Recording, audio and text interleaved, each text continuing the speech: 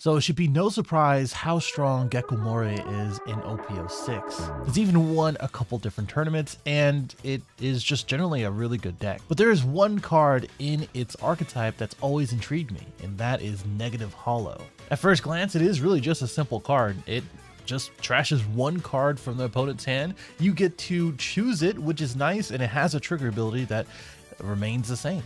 And we also have Perona, which can eat through a player's hand and as well as establish a 5k body over and over again. Now that really got me thinking, what if we just added all the other hand destruction or hand related things into a Gecko Moria deck? Is it going to be good? A few options that we have is, of course, Soap Sheep, which is a thing that really synergizes well with the 8-cost Gecko Moria, and as well as Rob Lucci getting out a bunch of different cards by reducing them and then KOing them. We, of course, have Great Eruption, which is nice because, you know, obviously it's going to stick around for a while, and as well as the trigger. So if you want to run it, you can. In this build, I decided not to. And of course, we finally have Isho, which hasn't seen play anywhere. And honestly, it takes the slot of 8-cost Gecko Moria, so it's kind of difficult to fit that in and as well as to justify it. And don't forget that you can grab Negative Hollow with Dr. Hogback, which is a nice addition and very annoying if you continue to loot that against your opponent. Here's the deck list. Again, I'm not running Great Eruption in anticipation for one, it's going to get banned anyway, and two, it's really just the trigger effect that you get the hand destruction. So I opted not to do that, and obviously we do have the Peronas in correlation with everything else. You can grab the Peronas with the Hodgeback, and Hodgeback can get Negative Hollow like I said before. But overall, pretty standard. I don't know if this is something you call a standard build. I'm also running the Rebecca because I found that focusing on the Negative Hollow, not only that you don't have the counter power between that and Soap Sheep, but also you just don't have that much of a hand anyway. So Rebecca kind of helps with that, not only on the defensive end, but also getting back things like Sabo or whatever from your trash area, and then get to play all these other 3-cost or less cards. But the real question is, does it work? And I took it to the sim to find out. All right, we're going to start it out with Yamato. And this was interesting because you don't really mind the double attacks because you want the triggers. And I kind of got lucky here because I ended up milling a Perona. And basically what you want to do is, if you're going first, you want to start out with the Perona. If you're going second, then you want to start out with the Negative Hollow and or a target, basically, to be able to play and get back. So like you can probably get a Hodgeback as well. That'd be pretty cool. But what we do is get the Victoria back, I do believe, after playing the Hogback, and then we also play the Negative Hollow to further reduce their hand. And they keep taking these hits out of life. They're already at 2, so we're not too bad of a position here. They do play the Mihawk to play the Kikunojo, which is kind of annoying, but that's okay. And I think what we're going to do here is just swing 5s, and then play out good old Rebecca. Then we're just going to go ahead and give them the extra life by swinging 6 and making them trash another one with Perona. Although they go to 2, that's fine. They also go to 7 Dawn, which is kind of scary because they can play Hody at any point. And we do have 2 Borsalinos, which I'm very much tempted to do that. So that way we're not getting double attacked. And honestly, you know, I'm playing myself right into it. But the other part of it is that I don't really have that many other better plays outside of swinging out and swinging with my 5Ks here, which is going to be the other 2 options. Basically playing the Borsalinos or just swing out. They do have 6 here, which we don't have a 2K. A little annoying, but that's okay. We have a Helmeppo in hand. Pretty good fodder for 1k counter. And I think what we're going to do here is just swing into their board. We're going to check our trash. Just make sure to see what targets we have in case we want to use leader effect. And I think what we want to do is just swing into their face. Right into the Kikunojo, which is pretty annoying. They go and take this one, and I believe they take this one as well. Now, I think this is kind of where I misplay. They have an Onami to pop my Perona, which is annoying. And now they have 2 6k swings and a Hody Jones that rest both of my Borsalinos that I paid 8 Don for. So, in retrospect, I think I could have swung into the Kikunojo. And then gave them a different life, and then swing into their face. Because now we're looking at a 6k swing with no blockers, etc. The only issue with that is that if I give them a different life, I basically just give them a draw, and then Hody just comes down anyway. But we just take these. Thankfully, we have 2k of power out of their 6k swing, and then after that, they don't have enough to take it with Hody Jones. So I definitely got lucky here. The hand destruction did help a little bit with the negative hollow, one less card to be able to defend with out of all of the battle cards that we had, or the character cards that we had. And just overall, you know, it was a lot more fun playing the Peronas in general. Against Katakuri, everyone's favorite deck. We do go first.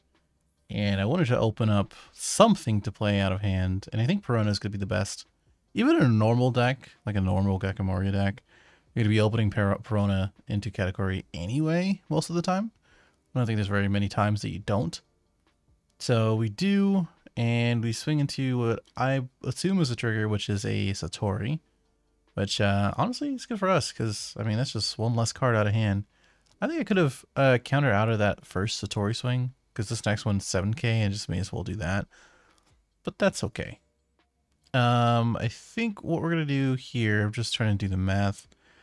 We could Helmeppo, and then pop the Pero, but I think what we're going to do is just get rid of the Absalom, swing for 8, and just keep his hand a little bit bigger than normal, since we want to play the Peronas, and lower his life. But he does reject, which is super random to me. He does go ahead and swing with the Pero. I counter with the Helmeppo. And then we're just going to go right into the Perona. He pitches 1. We could have swung into the Pero as well, but honestly, we may as well just go into this. The Borsalino, that is. And to his life. Now that he has a Kikunojo, it gets a little annoying. Just free bodies everywhere. And swings 7 with the Pero. We get out with Victoria. Or Sindri. It's probably a better way to say it. He swings 7 into my life. Right into a negative hollow. And I'm just checking our drop area or trash area and just seeing what we have. I think giving them a potential card is fine. 10 drop big bomb was going to come either way, and then giving them a potential life is also fine. But this since they did not take this one, we just have to make the decision of what we want to do afterwards. So we could Hina into a Rob Lucci just to remove the Pero. That's 2 cards out of our hand that we just don't have to really worry about. But I think what we do instead is play the Borsalino from the Gecko Moria. So that we have 2 of them. He's at 2 life. You can't use Zamaru. And from there, have the Helmeppo out. We could have just used the Sindri as well, just to mill up ourselves and have some more targets. Because the Helmeppo, to be honest, you know, wasn't really needed since it just minused. But it is an attacker versus Sindri, who isn't. So no big bomb since he is swinging 8. I'm just deciding what I want to do as far as to protect this Borsalino or not. And honestly, you know, having 2 Borsalinos is better than 1. So if I have the means, I probably will just go and protect it. And the next swing probably was going to be at face. So that is something to consider.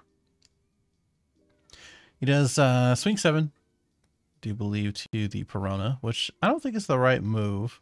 But I guess he maybe thought that I had another 2K in hand or something. We went ahead and trashed the life because we have a lot of potential attackers, which is where this Helmeppo is coming in, right? We want to make sure that we get to swing out. And this is one of the scariest parts about going against Katakuri. They usually put all the good stuff at the bottom of their life. And if they don't have any good stuff, then you're good to go. You know, that's just part of the RNG Casino Royale type thing. But we obviously have enough attackers, and we obviously have enough of Dawn to take game. Because now 7 to lead, he only has 3 cards. He has to pitch 2, he only has 1. The last 2 swings, as long as the last life isn't beige, which we're in the clear on that one, we are good to go in general. And honestly, if it was a Brule or a Sanji, we can take care of it with Soap Sheep and the leader swing. So there's always that. Either way, that was that match and wasn't too bad. Use a negative hollow here. And then, you know, this is pretty much the point where he's just going to have, you know, 4 to 5 cards in hand at all times. We get out of these specific attacks. And we attacked life because I wanted to see if he was going to be able to take the 2 life and then go to 6 cards, basically. But instead, we're just going to go ahead and remove the Ein with Helmeppo Absalom from the Gecko. So again, normal stuff, pretty standard stuff that you can get out of this deck that you would in a normal Gecko Moria deck. It's just, you know, more hand instruction and more options for those hand instruction. Now, the only thing that I would probably look into is just counter power, right? We're playing a lot of the event cards. We're playing Isho, which I think probably would take Isho out, just simply because it only becomes relevant more against something like Reiju or the Rogue Whitebeard type thing, right? Not very many other matchups gain that sort of hand, and more often than not, they're defending with their hand to a lower hand size anyway. We did negative hollow with the only card that they had in their hand, and what we're doing here is reducing with Hina into Absalom to remove their beige or Beppo, sorry. And then we swung 9 because they only had 1 card in hand. They're going to take it. And from here, there's not very many things that they can do. I'm at 2 life. I have 1 card in hand. Well, you know, they could have like 2 Zoros or something. Or 2 or 3 Zoros, really. They can play 3 Zoros, but that is not the case.